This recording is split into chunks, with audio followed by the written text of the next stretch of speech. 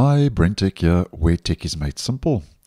So both Brave and Microsoft Edge have received the weekly Chromium security fix that is rolled out. And this week, it's an important fix because it fixes a zero-day exploited in the wild, as I posted on yesterday with Google Chrome. And for Brave, after the update has been applied, browser is sitting on version 1.80.115. That's been bumped up from 0.113. And this is the first point release for Brave since it's been upgraded to version 1.80.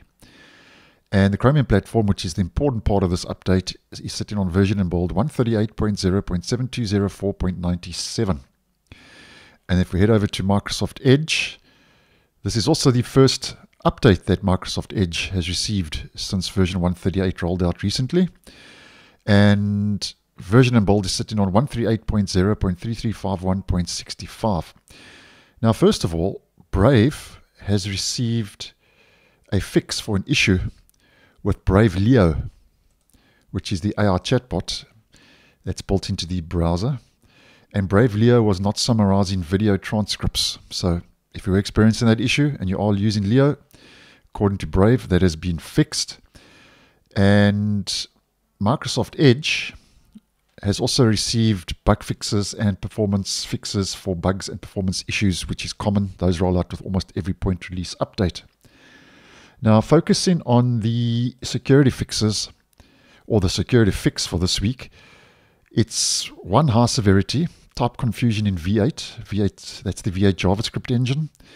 And Google said it is aware that an exploit for CVE 20256554 exists in the wild. So that's a zero-day, it's current, it's out there, and it's happening.